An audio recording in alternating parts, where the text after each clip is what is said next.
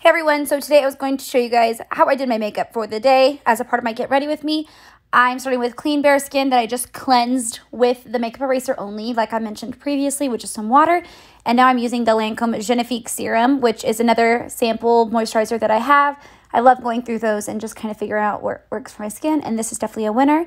I'm just going to massage that through my skin, making everything nice and ready for makeup.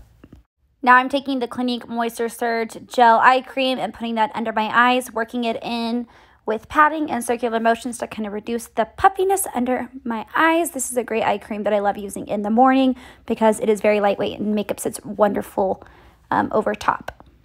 Now I'm taking the ColourPop Pretty Fresh Tinted Moisturizer in Fair 2W. This is a great tinted moisturizer to use that is a little bit more coverage than the one I used yesterday, which was the Time Balm from The Balm. This one I love putting on with a brush. I'm using an EcoTools buffing brush and just moving that into my skin, starting in the middle and kind of working out just on places where I need to cover some redness and things like that. This stuff does a great job of keeping your skin dewy and fresh, like a tinted moisturizer, but giving you a little bit of coverage. Now I've got the Pretty Fresh ColourPop Concealer in Fair 20N. This is a great lightweight concealer. I really go high up on the bridge of my nose because I do have a lot of blue veins there. I have very thin skin under my eyes, so I got to make sure I'm having some lots of concealer to cover that up. This is a very lightweight concealer that works perfectly for under the eyes. And then I'm going to take the ColourPop No Filter Concealer to conceal blemishes because this one has a little bit of more meatiness to it. It covers a little bit more and does a great job of staying put or staying in place. So it's great for blemishes and around the nose. And then I'm going to quickly use a Real Technique sponge to blend everything into my skin. Now I'm taking the Nars Matte Multiple in Venetian. I'm going to go on the face of the product for my cheekbones and then turn it on its side for my nose and forehead. Blending this in with a ColourPop Duo Fiber brush. It's the F4, I believe, which has a little bit more kick to it, and it blends everything out so nice and beautifully. Now I'm taking the Studio Fix Pressed Powder Foundation from MAC in the shade NC20 and the Jaclyn Hill JH01, I believe, powder brush.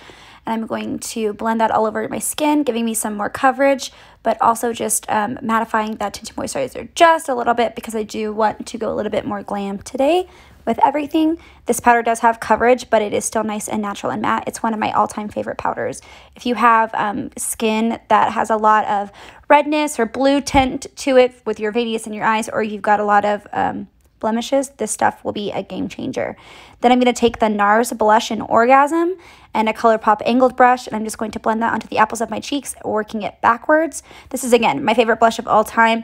I think I had my first one of these when I was like 15, and I have purchased it over and over and over again because it does something special to your face. Before highlighters were a thing, I used to get so many compliments when I wore this because of the beautiful coral glow that this blush has. I'm going to take the Elizabeth Arden bronzer in Deep O2, and I'm going to lightly contour, I guess. It's more of a bronzy look, but I'm going to contour just a hair with this bronzer. It's got a great tone to it, nothing too warm. And I'm going to just bronze all over my face. I am aware that I do look like a gremlin in these videos, but I'm taking the ColourPop Flexitarian highlight with my finger because of the Super Shock texture. It works beautifully with the warmth of your fingers and skin. So I'm going to just put that on my Cupid's bow, nose, and cheekbones, a little bit on the chin as well. This is a beautiful, really blinding highlight, but it's also quite natural. It's like the best of both worlds. I'm going to fill in my brows with the Glossier Brow Flick.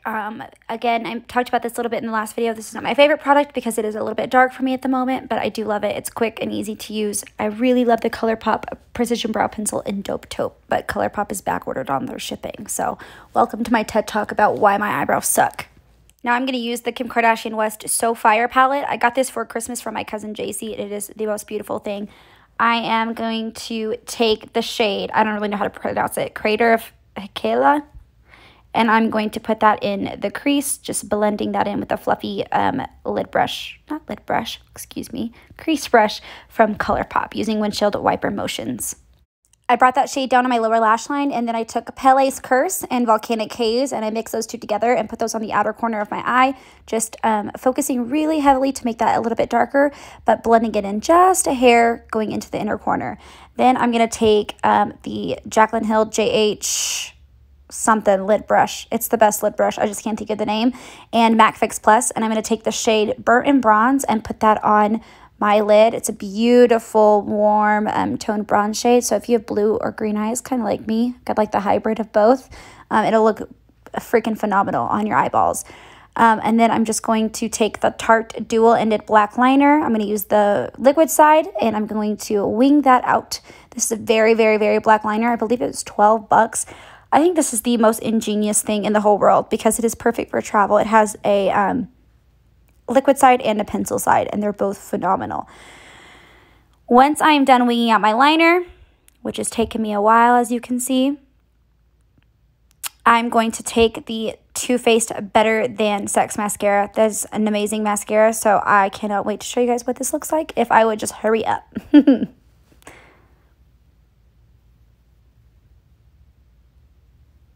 So this is the mascara. It is the best. I love the brush. It's an hourglass shape. I feel like it really just coats the lashes beautifully and does an amazing job of making sure that everything is fluttery and fluffy and gorgeous. Putting that on my lower lash line as well and just building up those lashes. I have naturally longish lashes, but this gives me the volume that I need. It's freaking phenomenal, okay?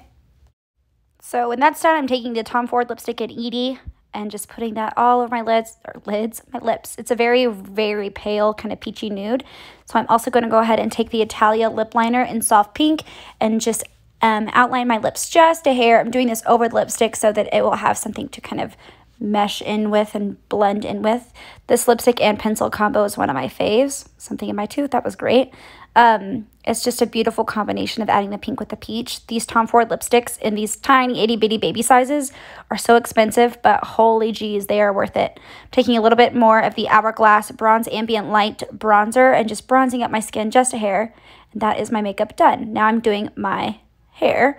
That's what it looks like. I promise it's soft and not dead and gross. It's just fluffy. Okay, that's what it is.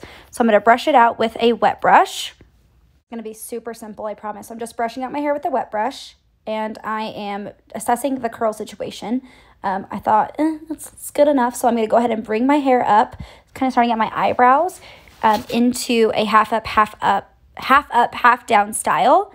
I'm going to take a rubber band, tie it into a ponytail, and then I'm going to twist my hair around into a little bun, and I'm going to start manipulating the bun once it's on my head. I should have left it there, but it just kind of started going crazy to be like a little bit of a puffy fan, but, you know, it's fine. Just manipulating that bun, searching for a bobby pin for a hot minute, realizing I don't have any, and then just moving on. So I'm going to take that wet brush and I'm going to brush my hair once again. And then I'm going to take the Miracle Spray from Launch, just do a couple spritz right there. And this is what the spray is awesome for, is that it adds that shine and kind of life back into your hair. So I can just manipulate it with a brush and it's going to look nice and smooth and way less frizzy. It's like a one-stop shop. Beware of the alcohol content of this. I wouldn't use this every day on your hair, but if you are going to use it, it's going to do great things for you. Now I'm going to change into some clothes. This outfit is full on Betsey Johnson. I'm taking some red leggings, the red sports bra that matches, which is like a cute little long line set. Super, super, super stinking cute. Love it, love it, love it. And then my sweatshirt is also from Betsey Johnson. It says Femme on it. This is the softest sweatshirt of all time, and the writing is in this beautiful like holographic glitter, which I love. And all I was doing today was kind of running errands in my classroom, so that's all I really needed. So I'm going to brush out my hair again because that sweater just, you know, kind of made everything a little bit crazy. You can see my curls are nice and soft and tousled, but they're not gross and frizzy and psychotic like they once were. So there's a fly flowing around my room as I'm recording this. I'm also going to eat my Gully gummies. Take my Adidas tennis shoes and my sunglasses, which are Taylor's that he just gave me because his head is too big to fit anything. And we are going to be good to go. I'm going to spray myself with the Chanel Coco Mademoiselle perfume, which is like the holy grail. It is the everything perfume of everything. It's freaking amazing. And my mom got me the great big size for Christmas this year. It's just, I said, oh my gosh, because it is oh my gosh. And that's it. We're done. All right, let's see if I can get far enough back for this. Okay, here's my quarantine outfit of the day. I just went to my classroom and worked a little bit, so this is what I'm wearing. These leggings are from Betsey Johnson. They are red, like leopard print leggings, and they've got the big black stripe down the side with the matching like long line sports bra. It's freezing, so I'm wearing another Betsey Johnson sweatshirt that says Femme on it. I love Betsey Johnson clothes. It's like a weird obsession of mine. I've got black Adidas. I think my whole outfit right now, apart from my sunglasses, which are Taylor's, are from Nordstrom. Because this bag that I'm carrying, even though it does not match at all, it's a Tory Burch Celestial chain link tote, I think is what it's called in baby pink, is from Nordstrom. I got this in the spring sale, and everything else that I'm wearing is from Nordstrom Rack.